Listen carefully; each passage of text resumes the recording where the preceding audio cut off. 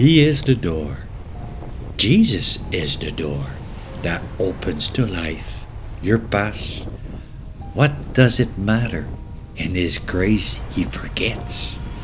Seek His face. You simply pray to Him.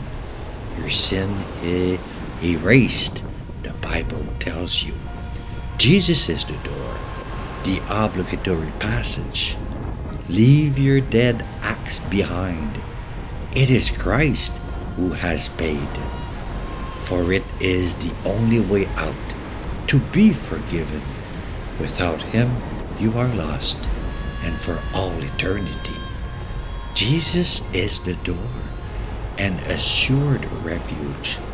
When the trial escorts you, seeking to shake you, He will protect you. He will stand by you, and on His strong arms you can lead on. Jesus is the door, open for a time. This poem urges you, become like a child. Before it is closed, come to Him now, and you will be fulfilled. God loves you and is waiting for you. Using human image to talk about God, it is perfect. That's how God made us.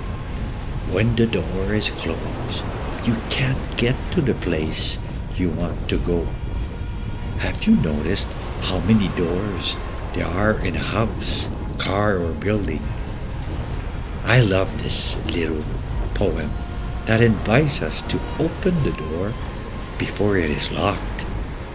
We all know that by opening the door of our heart, we can still enter the sheep's door, which, although it is narrow, is the only one that leads to eternal life, and that door is Jesus.